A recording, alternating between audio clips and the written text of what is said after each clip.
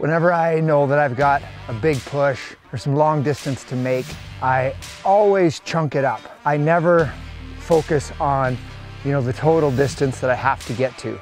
I always look at, okay, what's the next mile or the next kilometer or the next small goal? And this hilltop behind me is really my first goal as far as the whole journey goes. And yeah, so 3/4 of the way there really. And that's how you have to do it. And then once you get there, choose a new one.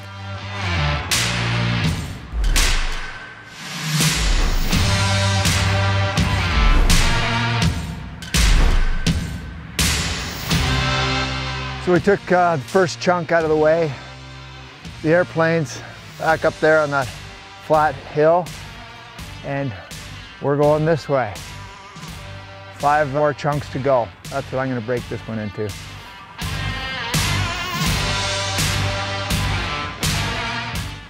It's always great when you can break out of the bush, get into the alpine, and get actually hunting. So it's been a long push.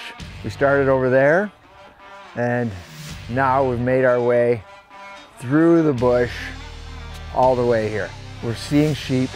We just watched a ewe come up out of the rocks, and she's walking on the ridge now. So we're in the country. It's just a matter of finding the rams when we're a day and a half away.